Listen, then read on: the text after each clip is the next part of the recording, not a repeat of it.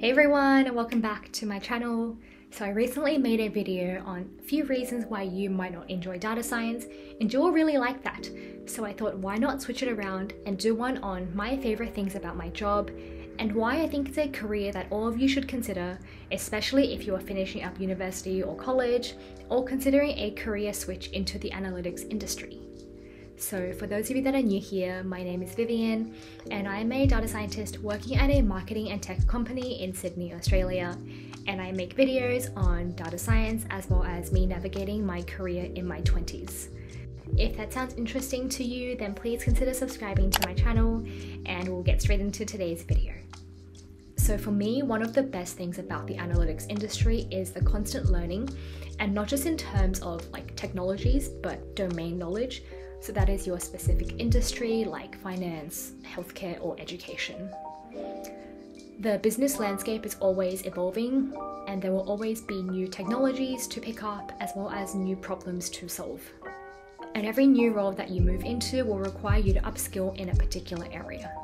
So across my 5 years of working in the data science field, I've worked within finance, banking, tech, and most recently within digital marketing. The second thing is probably the collaboration and just really being part of a bigger discussion. So this isn't a role where you're told what to do every single day and you just have a list of tasks to complete. Working in data science means that you get to work with so many people across the business, where everyone has a different set of skills and you come together to brainstorm, work on something together, and then deliver a final product. And across the last several years, I've had the privilege of working with and learning from some of the brightest product managers, software engineers, UX designers, and marketers, whilst working on various initiatives across the business.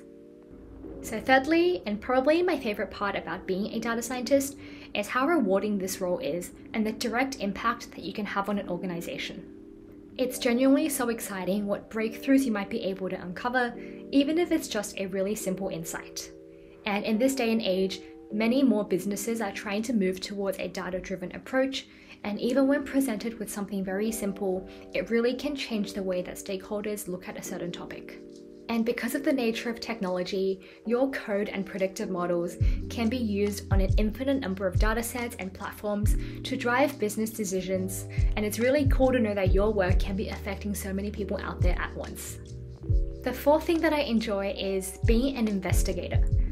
So a lot of the time, stakeholders often don't know what they want, and it's up to me to figure out what's going on, what's going right and wrong, and what else can be done from a data perspective. I basically work with the raw data, clean it and turn it into something magical, as well as making sure that nothing gets lost in translation along the way.